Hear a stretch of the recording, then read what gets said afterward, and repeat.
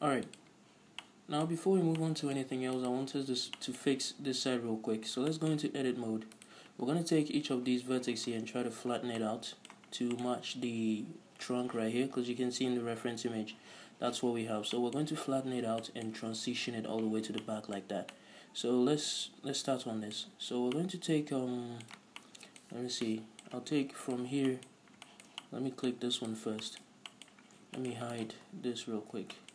So I'm going to take this from here all the way to this one. I'm going to change the pivoting point to active element. Active element. I'm going to press S and then Y and type in 0 to flatten it like that. I'm going to do the same with the middle one. S and then Y, type in 0 like that. And the same with this last one over here. So that is what I'm going to do with the rest of the vertices right here. So I might actually time lapse this part out. So I'm not going to be speaking. I might actually time lapse this, all of this side out. So just do as I did.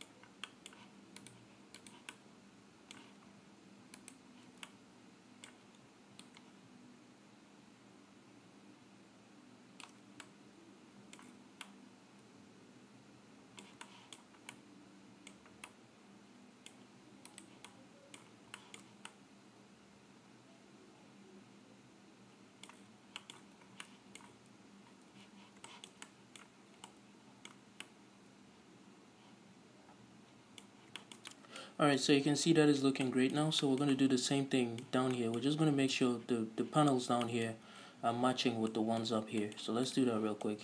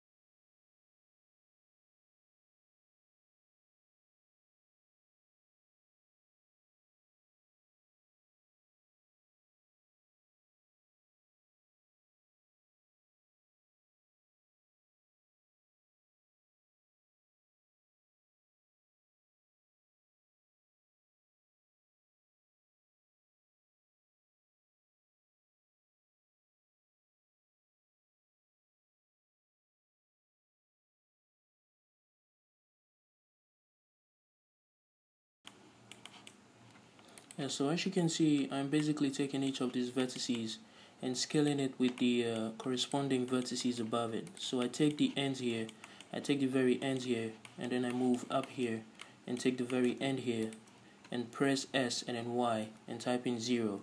So they are on the same line with it vertically from top to down.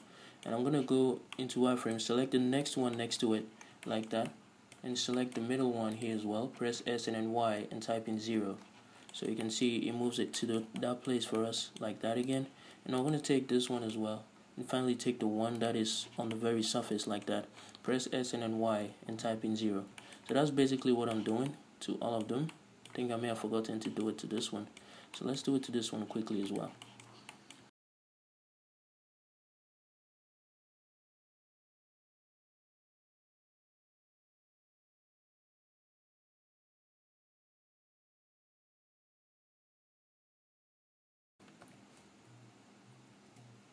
Alright, so I'm pretty sure that about does it. So that's all of it. Should be looking good now. Just one more thing we need to do. Let's bring back everything else. No. The trunk. Where's the trunk? I think I didn't name it, so we'll bring this back like that. So one more thing we need to do. I want to go into edit mode. We're going to take each of these, beginning with this one right here. So let me take all of this here. Let me zoom in real quick. I mean the ones at the back here, and I'm going to select its corresponding one up here. I'm going to press S and then X and type in 0 like that. Okay, so I'm basically moving it in the X axis until it's close to the trunk like that. I'm going to do the same thing with this one. I think it's this. So S and then Y and type in 0. X and type in 0 like that. And we're going to do the same thing with this one. Let's go up here, select that one, S and then X and type in 0. So you can see what I just did there. So all we're going to do is we're going to take this and then we're going to slide it even closer, E, to align it with that side, and do the same thing here, E, to align it with this side, and then pull it in much closer like that. So this is what I was trying to fix, and yeah, I did. So that is looking good. Nice.